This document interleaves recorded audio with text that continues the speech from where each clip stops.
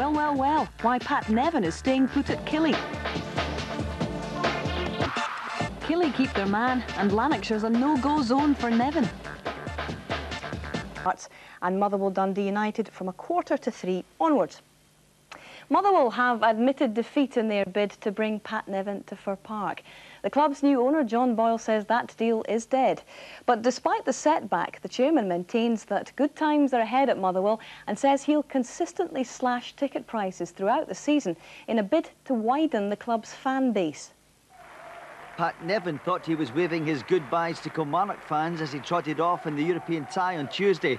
But now his move to Fir Park, where he had become Scotland's first player director, has bitten the dust. I was living on the misapprehension that I would be allowed to go after the game. But for whatever reason, communication breakdowns, it wasn't the case. So I thought it may well be a possibility for me to go and do the job, another job at the other club. But legally, it's not absolutely certain that I'd be allowed to do it if Kilmarnock were holding my registration. So that's the right thing to do, to come back and work and do my job, you know.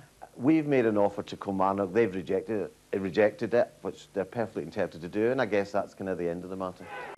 The dispute between Motherwell and Kilmarnock over the services of Pat Nevin is over. The winger has become the first Scottish player to combine a job on the pitch with a top executive role, and he now holds a 5% stake in his new club. Today, Pat Nevin eventually signed on the dotted line for Motherwell. The intervention of the Scottish Premier League as mediator resolved the wrangle over a transfer fee to end the period of unrest between Kilmarnock and the Fir Park club. Slightly embarrassing. But thankfully the clubs have came to agreement now, and it seems like both clubs are very, very happy with the deal, and certainly I am too. Nevin is well known for his football talent on the field. Off it, he's been chairman of the English PFA, and with a CV which includes a BA in commerce, Motherwell believe he's ideal to fill the role of chief executive.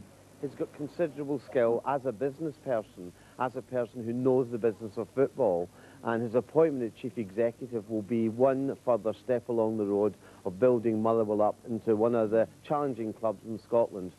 Now the former Scottish international has a dual role here at Fir Park. Does he favour a seat in the director's box or a position out in the pitch?